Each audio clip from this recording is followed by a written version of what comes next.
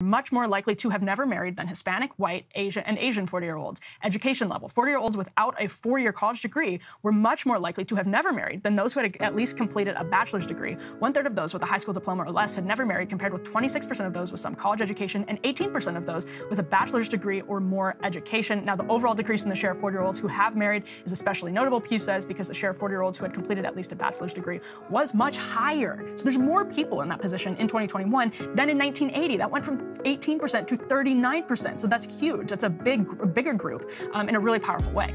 Pew does conclude their article on this new analysis with some note of caution. They say, we can't assume that the media and elsewhere to say, oh, marriage, not really that important.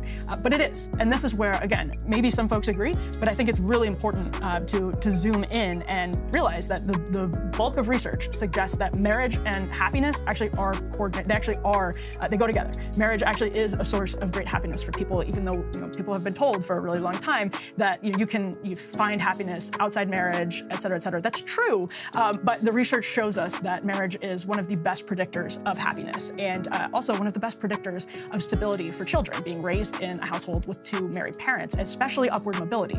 People who grow up with less money, but in a household with 2 married parents are more likely to experience upward mobility and escape the cycle of poverty. And that's another essential element of all of this in the class framework that, again, the right misses and the left definitely misses. This is also from the Institute of Family Studies. Quote, the story is straightforward. They're obviously pro-marriage, but taking a look at the sort of research here, they say married respondents are much happier, and consistent with prior research, parents are a little less happy than non-parents, provided they are unmarried. So parents are a little less happy than non-parents when they're unmarried. And again, this is sometimes very logical. It's really, really hard to single parent. It's really hard to deal with the complications. Let me get this straight.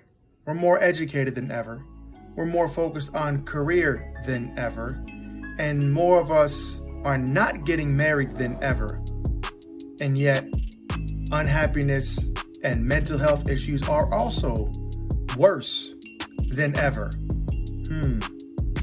Could there be a correlation there?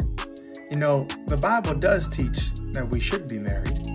The Bible also does say, let the marriage bed be undefiled and held in honor by all. That Bible, we might not like what it says, but the results, you can't argue with them. Happiness, health, and it's better for our family and our children.